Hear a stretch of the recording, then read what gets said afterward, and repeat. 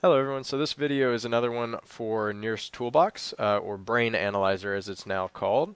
This was specifically going to cover the data class. So in the toolbox it's going to be object-oriented, which means that you will actually create they're built-in classes that you can utilize and create in manners to manipulate them accordingly to the toolbox. So the first one we'll cover is the data class. The data class is very specific to actually how you load the data. So if you load the data and you select the data, the file path specifically down to the single data set, you will have one data class within your data class, or we'll call it subclass within your class.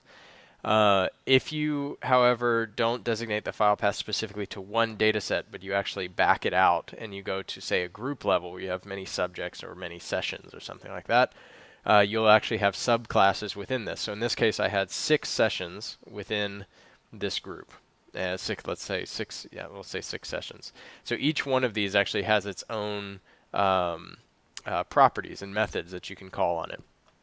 So specifically, they have a description, which is just going to be the file path. It has the actual data, which is going to be time points times the channels times 2, actually, which I left that out, which I'll explain later. It has a probe object or a probe structure. It has a time variable, an FM variable, an auxiliary variable, stimulus variable, and a demographics variable, as well as an FS or sampling frequency variable. So if I were to open one of these single data sets, it would look something like this. So here you see the description, which again is the file path. I have my data set. I have my probe, which is something of an object or a structure or something along those lines. I have time, which is simply a time vector. I have FM, which stands for frequency modulated. It's if you're using a frequency modulated system. You have an auxiliary variables, which come in the form of a dictionary, basically keys and values, which we'll cover. Stimulus, demographics, and again, sampling rate, or FS. So the description is literally the file path name. So you'll see here, this is one of my data sets. It goes down to the .NIRS file. So remember, each one of these data structures will have within it a specific information specific to it. So regardless of where you set the path, it will narrow down to the file itself for every single data set. The data itself is going to be, it's a data variable, and it looks like this in the corner. So it's actually going to be just rows and columns in a matrix. It's raw data. It will be time points as the rows, so you have plenty of rows, usually thousands of rows, and the columns will be the optode channels times 2. It's times 2 because it's per wavelength, because it's raw data. And that channel format for the raw data will be listed in the probe file.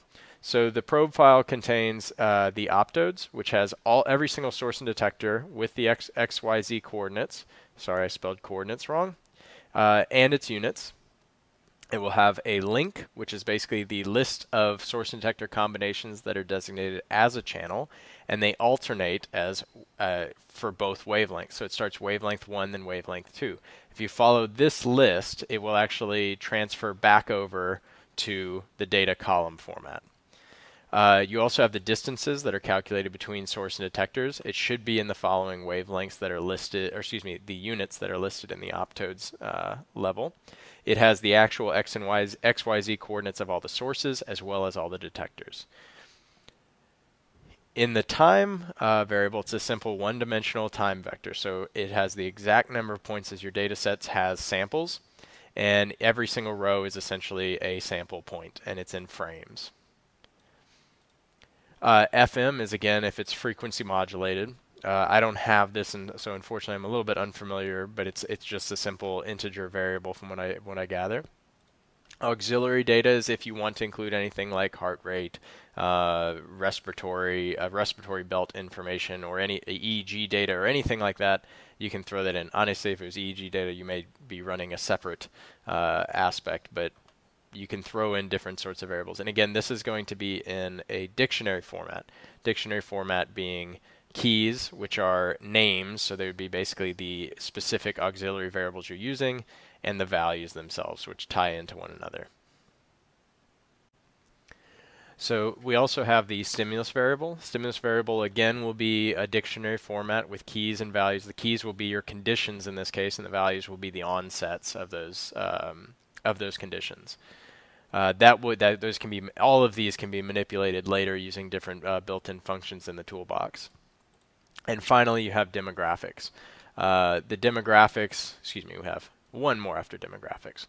But demographics are going to be based on the folder hierarchy that you input. So in our in the example I gave with the load directory folder, you actually have we marked it as group and subject, which is actually by default what you would go to.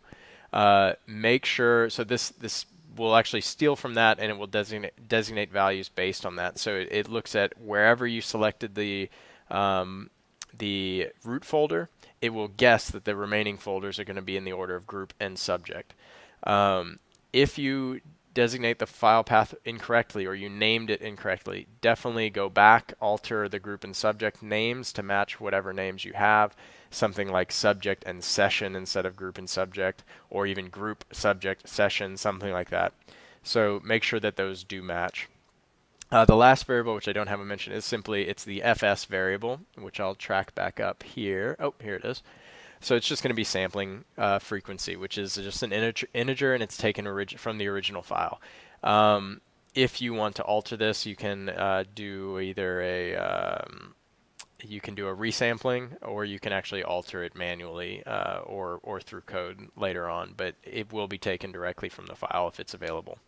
Anyway, that is the entirety of the data class. I will go through the remaining classes in other videos and each of the functions here and there as time permits.